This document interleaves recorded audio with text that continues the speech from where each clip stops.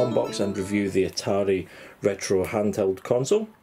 This came out actually in probably 2018, I think, but I picked it up, I think it was £24 I picked it up for on Amazon. I think that may have jumped back up to about £30 now, but I thought we'd have a look at this. It's 50 games installed, it's made by Blaze. There you go, there's the back. So yeah, 50 classic Atari games built in. As you can see, they've done the classic, tried to mimic the classic Woody effect. I have a sneaking suspicion this is going to be cheap plastic feeling. In fact, I'm pretty certain of it. But we'll have a look and see. Okay, so gonna have a look inside. There you are. Nice box, I have to say, decent quality. And there's the covers. I have had this out once already. You've got your little cover here for the screen. As you can see, a very small screen. I actually am not 100% on the screen size. I think it might be, let's have a look. Yeah, 2.4 inches. 2.4 inch screen. Okay, so let's pop it out there. That's a very nice box. I'll have a look at some of the fluff we get here. That's just how to use. And where's this Blaze? Yeah, Blaze flogging the t-shirts and what have you. Yes, we'll put that back in the box. Thank you very much, Blaze. So yeah, anything else we need to know?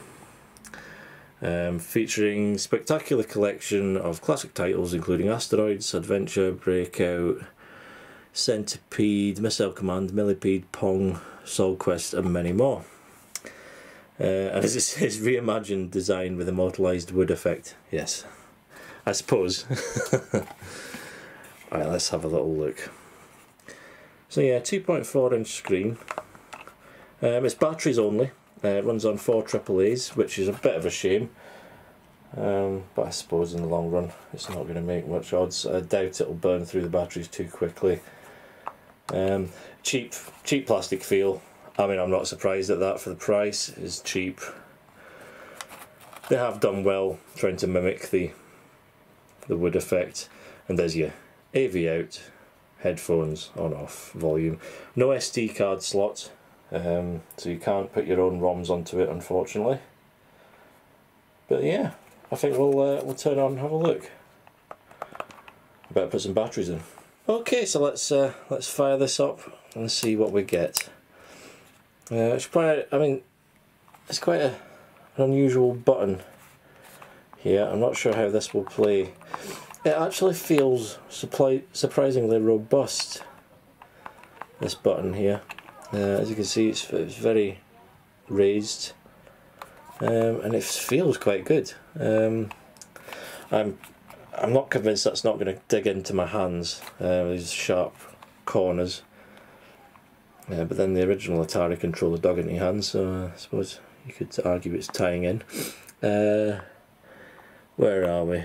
Video chess, video pinball, Yars Revenge Asteroids, tic-tac-toe. Let's embarrass myself with bowling. Okay. Yeah, that button really does feel quite decent.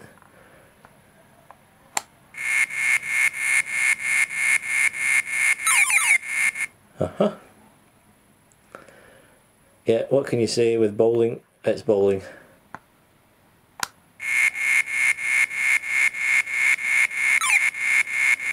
There we go. Okay, I'm going to get someone with a bit more action. You hold start and select to reset to get to the main menu. Good run again, Circus Atari, Crystal Castles, Themes to Damage, Desert Falcon, yeah, dodge 'em. Oh, fun with numbers, yeah, okay. Surely they could have picked something better. I mean, there's no Space Invaders on this device due to licensing issues, but I'm sure surely they could have got something other than fun with numbers. Night Driver, Missile Command. Let's have a look at Missile Command. I'm interested to see how this button works in a bit of a faster paced game.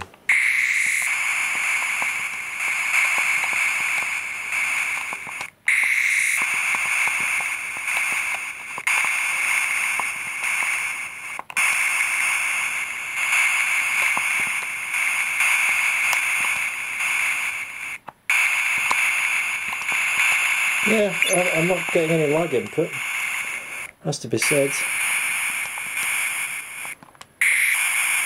Yeah, no lag input at all.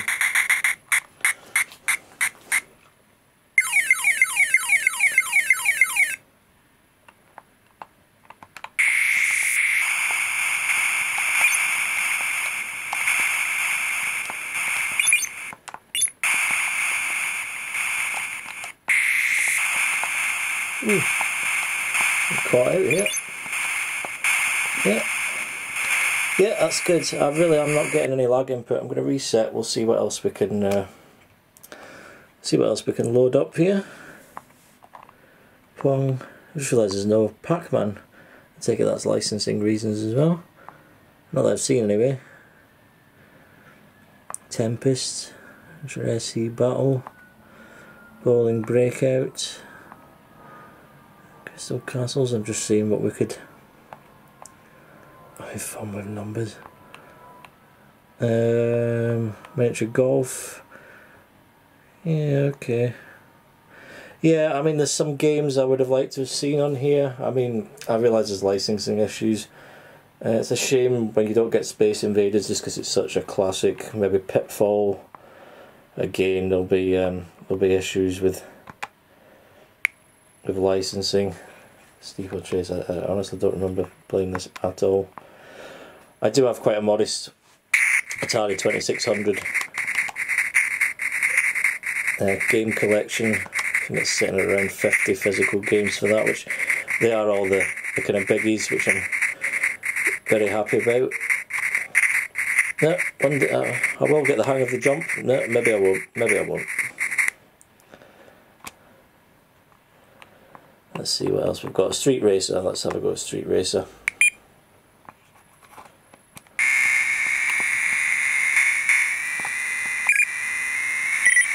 Oh. Yeah, that's how to lose badly.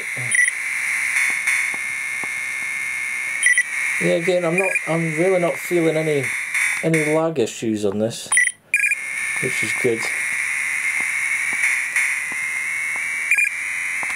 Yeah, it would probably help if I picked a game that I wasn't absolutely terrible at, but that may be difficult. Submarine Commander.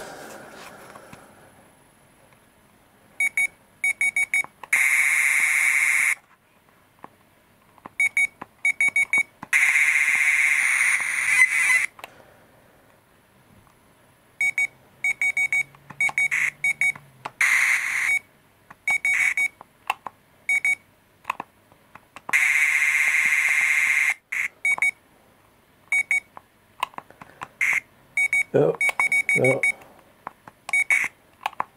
Not good.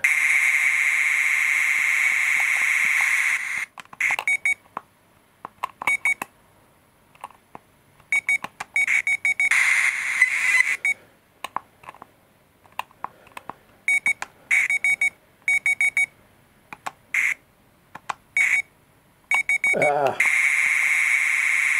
Yeah, not doing well at all. Okay, what else have we got? Sword Quest Waterworld, Sword Quest Fireworld, Earthworld, Super Breakout. Yeah, I might have a look at Super Breakout, although I don't know why we need Super Breakout. What about just Breakout? Okay.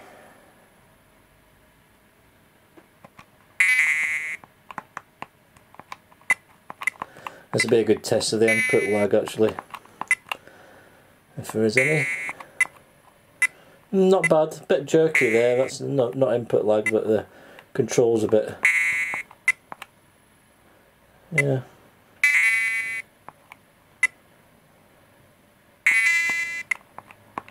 Ah! Okay, let's have another look. See what else we've got. Video chess, video checkers, I'm not going to bore you to death with that. Tempest.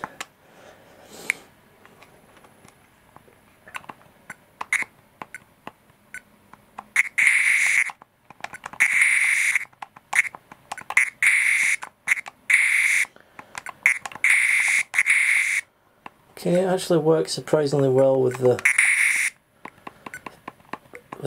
controls here.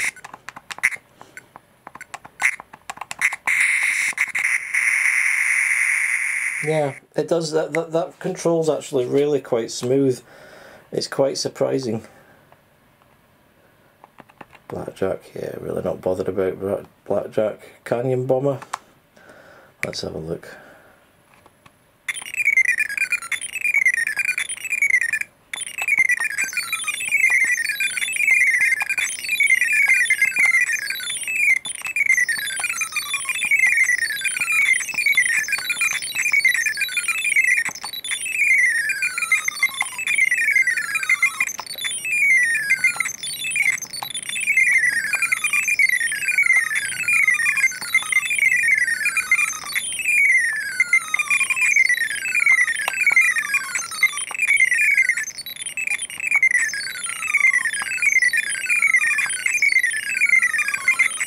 Very difficult to tell with any lag input on this game, but as I say, so far I'm really not feeling any. It's really quite smooth.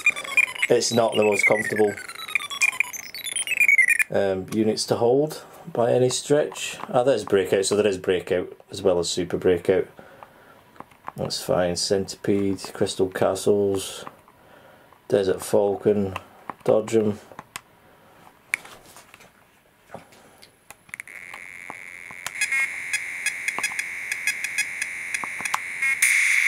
It would help if I actually dodged. Okay, turns out there I actually had to press that quite hard to get it to... I actually had to press the button quite hard to get it to change lanes there. And it's changing more than I would like. Yeah, okay. Try that again. And move. And then... No! But yeah, okay, so that takes a bit of getting used to the actual...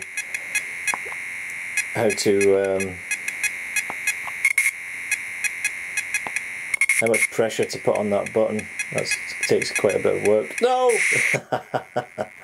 Yeah, it's an infuriating game. But yeah, okay, so there's quite a decent selection of games. A couple there that maybe don't need to be, a couple that are missing. You've got licensing issues with a few of the bigger games, which is a shame, because I think with the Atari, you really expect to have Pac-Man, you want Pitfall, you want Space Invaders, but there are some of the bigger games there, a couple that really don't need to be there. Design, yeah, they've done a good job of modelling it on the original Woody. I mean, I see what they've done. I mean, it's up to 30 quid now. I paid 24 roughly on Amazon. It's worth 24 quid easily. It's just a little handheld. Shame about the batteries. Shame you don't have a... It's not rechargeable with USB-C or anything. That would be really handy. AV out, not tested it. I'm very unlikely to play it on AV out. The 2.4 inch screen, it is small, but I am standing quite a bit back from it so I can film and I can see everything quite well. So yeah, I would check it out. It's got its flaws. Is it worth the money? Yes, I would say so. It's a cheap device. It's got a decent set of games. It's got a decent resolution screen. Yeah, worth 24 quid. So thanks very much for watching. Please subscribe to the channel and click like. See you in the next video.